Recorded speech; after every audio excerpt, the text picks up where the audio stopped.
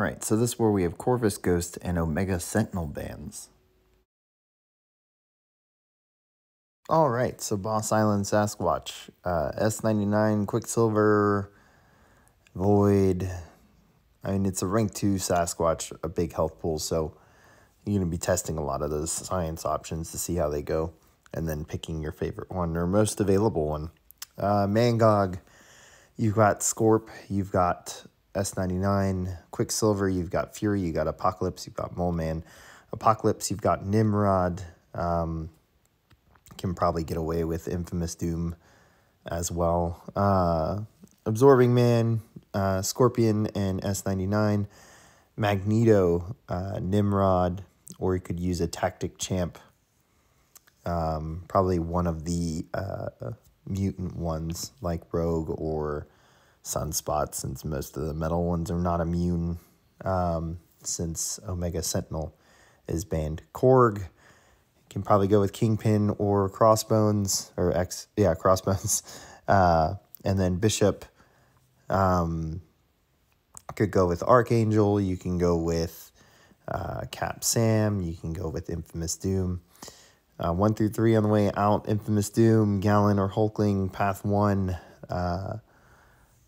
MODOK. You've got Magneto and you've got Shang-Chi. And then for Sauron, you've got Nimrod, or you could use Civil Warrior, since he's tactic and buffet immune. Path 2, Mephisto, you've got S99 and Titania or Carl. And then for Domino, you've got Infamous Doom, you've got Nebula, you've got Nimrod. And then for Path 3, Toad, you've got Nimrod.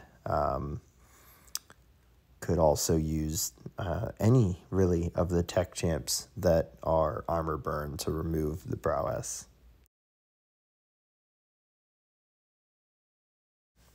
4 through 6 on the way out: Scorp, you've got Mole Man, you've got Crossbones, you've got Fury, although I don't prefer Fury.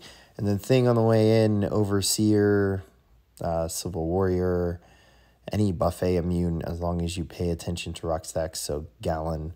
Path 4, Spam, you've got Mole Man and Fury. And then for Havok, Doc Ock or Warlock. Path 5, Nova, you've got Doom, you've got Carl. And then for Kitty Pryde, you've got Nimrod or an armor burn champ, so Cap Sam, any of those really.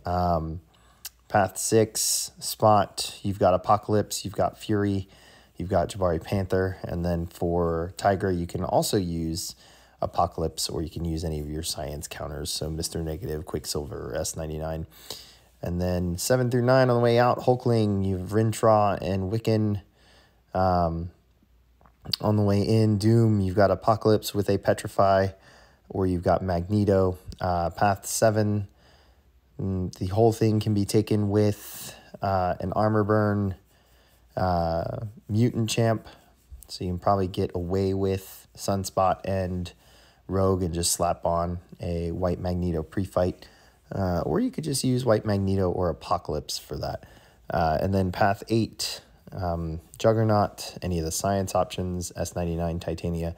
And then for Cersei, Wiccan or Rintrah. And then Path 9, the whole thing can be taken with the tag team of Titania and Carl. Titania for Spidey, and then Carl for Weapon X, or you can go with Ant-Man or Cassie for Spidey, and then Warlock or Nimrod for Weapon X. Looking back at Section 2, 1 through 3 on the way in: Fury, Archangel, Omega Red, or Apocalypse. Zemo, probably go with Omega Red or Apocalypse. And then Maw, slap on an Odin Shock, and you can probably take that with Overseer, or use S99 and hit into block, or Cassie or Ant-Man kind of work off of that with the shock immune. 1 through 3 in Section 1 on the way out: Mojo, S99 or Titania will work there. Path 1, Terrax is a Carl fight all day, can also use Dragon Man. And then for Mole Man, Apocalypse or Omega Red. Path 2, Man Thing, you have Titanian, S99, Killmonger. You've got CGR, Omega Red, and then Wong on path 3. You've got Titania or S99. 4 through 6 on the way out, Chavez. You've got Doom, Quicksilver, Mr. Negative. Path 4, Void, Shang-Chi, Mole Man, or Fury. Path 5, JJ. You can go with Jabari Panther or Valkyrie. Ugh. And then Black Cat, you've got Omega Red and Apocalypse. And then Longshot, S99, Mr. Negative, Quicksilver, Titania. Really any of those. 7 through 9 on the way out. Penny. Penny, you can get away with Rolk. You can also use... who am I blanking on here? That's a cosmic. You can use Hulkling. And then path 7, whole thing can be Apocalypse or Omega Red. And then path 8 there, Mordo. Plenty of options for him. You can use Doom. You can use any of the science options, S99, Titania. And then path 9, the whole thing can be done with Shang-Chi. You can do the whole thing with Rolk. Or you could do the whole thing with CGR as well. So that does it for defense. Let's take a look at attack. All right, so War 2 is against our buddy Alliance for Loki. So shout out to B, Andrew, Yusafa, PWF, Clown, and the rest of For Loki. Today I'm taking in Warlock, Quicksilver, and Fury. I've got Path 4 in Section 1 and Path 4 in Section 2 and a couple shared fights. So War was pretty simple for me. I did have one super scary fight, and I'll get to that when we get to it. Whole game plan here was just to parry heavy to keep debuffs off as much as possible so that we don't worry about insult to injury. There are a few times I throw full combos, but with a long-distance relationship, that can be kind of a bad idea. And then I'm sticking to special ones to help cycle our combo meter on top of get those knockdowns in here and there. So insult to injury kicks off with just that heal block. We instead heavy retaliate is heavy to get rid of debuffs. And then there I do a combo. So like I said, focus more on parry heavy here. Taking advantage of the Fury from the node. And then I have deep wounds maxed like I normally do, so it did not require any mastery changes here for Fury. So this is a pretty easy fight. It's really pretty easy for anyone of the skill options that deal with a lot of shrugging or cleansing. Preferably these shruggers. Jabari will not be able to get rid of that heal block at the start, but down goes Void with Fury pretty easily. Next fight, was super excited about this one. Quicksilver, only fight for the War. I consider him a very hard counter for Chavez. And then, especially for this node, the only thing not working for him here is that protection from Ebb and Flow knockdown. However, mine is a rank 5. And when we're boosted, that damage reduction doesn't matter. So here, what makes Quicksilver a hard counter to Chavez is placing that Wither pretty easily with just dexing attacks. So if this Chavez decides to just heavy like that there, it's not a concern that she starts opening dimensions. It just means a dex like that is going to close that dimension, and we have a Chavez that will not gain power from her special ones. That means no unblockable special 2 chance, and I invuln here just in case I have to push her to special 3. The other thing that makes Quicksilver really nice for this node is that aggressive prowess.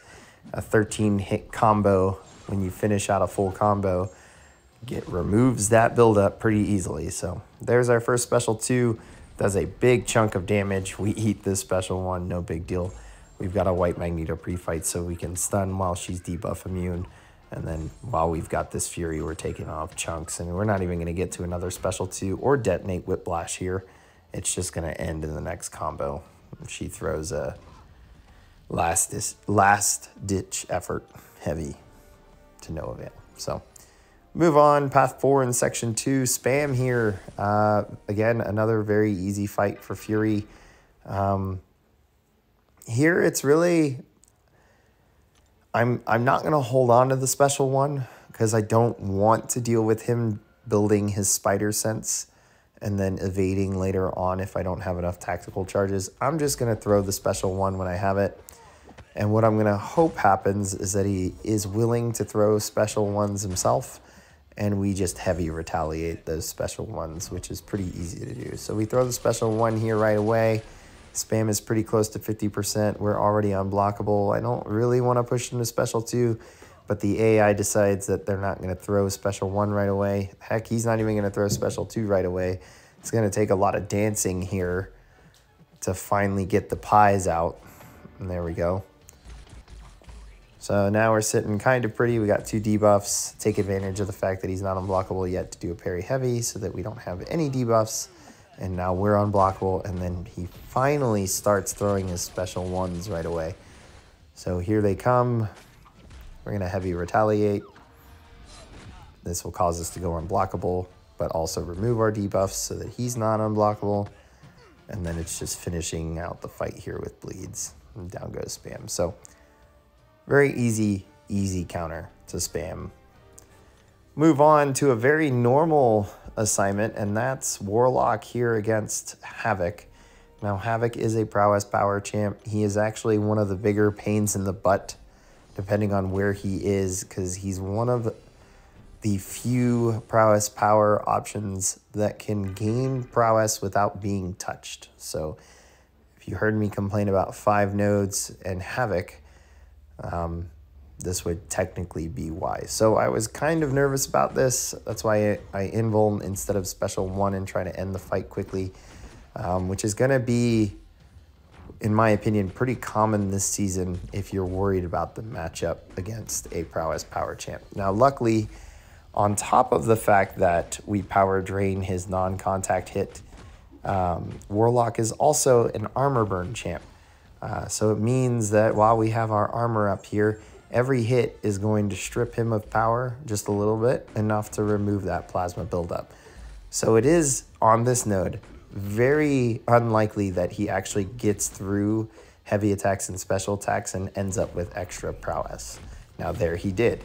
And the reason that's an issue outside of this matchup is that that's free power gain without being touched. So after he throws a special 1 and I have to wait that out, if the prowess power gain was insane like it was, he would have been immediately to special 2, would have thrown that, would have gained more prowess, would have gotten more power, and then I would have gotten special 3'd without ever touching him between special attacks. So definitely one of the problem champs, not so much on this node. I would say the real worry here is maybe getting armor broken and then detonating to death. But you can see here just sticking to 3-hit combos, baiting out attacks, baiting out heavies, and just constantly power draining him here and there. You get good control of the fight with Warlock. So moving on to the fight I was very worried about. I do not like taking Scorpion with a champ that doesn't A, have an easy counter to evade, and B, isn't poison immune. So we're taking this with Fury. Fury is pretty OP. Mine's only rank 3, low sig. But yeah, I went into this fight knowing that it had Mighty Charge. And I think these first few earlier stuns made me think, oh yeah, we can stun. And then there, Mighty Charge kicked in and I failed. And then we're probably going to do it again. So we end up with some poisons on us from taking attacks, mediums specifically to the face. And then there's an evade, so another poison. So this is not going well. We don't have enough charges. Now I have some poisons on me. I'm going to start losing health, trying to spam special 1s, which again is the reason I don't like using a non-poison immune. And then there we forget about Mighty Charge. So this went south. We already lost our life model decoy. Scorp has a ton of health left. I know that he just evaded. He just threw a special 1. That's more poisons. So I know I need to get an intercept here. He doesn't let me get it there. I get it right here. And here we just go to Nuketown. We've got double Furies. We are just wailing on him, hoping that we can KO him before that Fury ends. And boom. There's the OP-ness that is Nick Fury. So very scary fight. Our battle group ended up losing to theirs. We died once to their donut. And we actually ended up losing this war 7-8. So pretty bad war for us. Pretty bad war for 4 Loki too. Death count was pretty high, at least compared to previous wars and previous seasons. But it's kind of early, new global. Everyone's getting used to it. Everyone's kind of trying to figure out what they can get away with when they use non-tactic attackers against the current defense tactics. So, hey, if there was anyone I was going to be fine losing to, it's going to be our friends at 4 Loki. So, hope you guys enjoyed the video. Give it a subscribe, give it a like, and I will catch you guys at the next war.